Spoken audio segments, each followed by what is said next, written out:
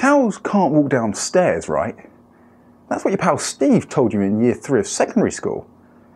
Admittedly, he wasn't very reliable and liked to make a lot of stuff up, but surely this had to be true. Apparently, there was even a local nearby school that stuck a cow at the top of the stairs for a prank. Cows can't walk downstairs, surely not. Steve. Yes, I do realise that you are a fictional character purely to flesh out this intro, but why? Why would you do this to me?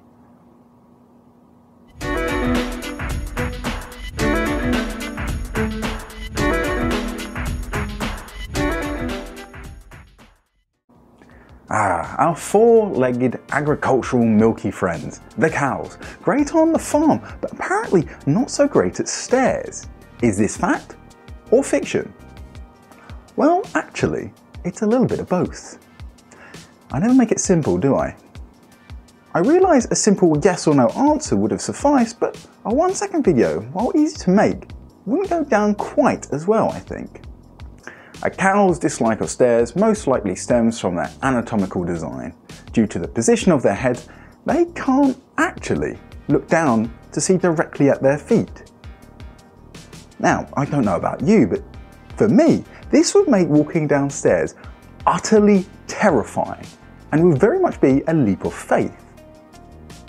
In addition to this, when a cow would be angled downwards to head down the stairs, the weight distribution would be horrendous. That cow will basically be tumbling down. Its knees and hips can't bend in a way that distributes its weight evenly like we can. Having said this though, on bigger and less steep stairs, a cow will feel much better. While it still may require a bit of gentle encouragement, the ground below will seem like less of a drop, while the front heavy weight distribution will be reduced. Horses are the same. They will certainly struggle to go down a flight of stairs, and will only do so unless absolutely necessary. These animals, unsurprisingly, are not evolutionarily adapted for our human stairs. Typical. So, was the story of the cow high school prank or college prank true? They stuck a cow at the top of the school stairs where it probably could not be moved, and so a hole had to be cut in the roof for its timely removal. Another version of this story instead had a big barbecue with the cow, as it was apparently the only logical way to remove it.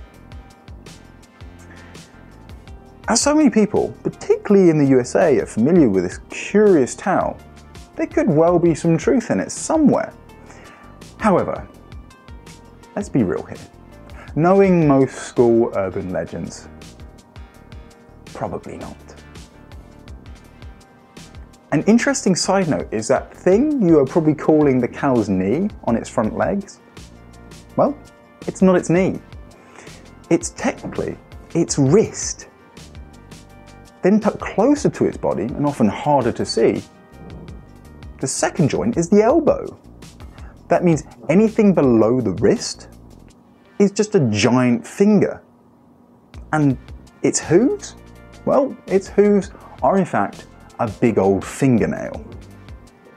Then on the back legs, the joint you are most likely assuming again is the knee, is in fact the ankle.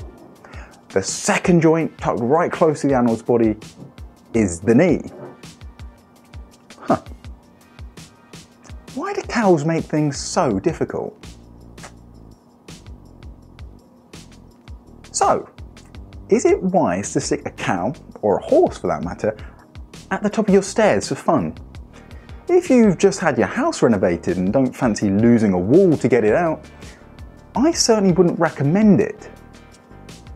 If you happen to have steps suitable for giants, with a gentle decline and that consists of only about 2 steps downwards, then it might be worth a go.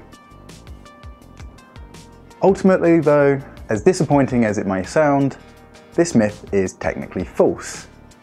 There is even a video of a cow going down some stairs, albeit some very small stairs and barely even counting. But take it from me, cows pretty much cannot go down our weird human proportion stairs. Please don't go trying this one at home, or at school, or at college, or anywhere with stairs.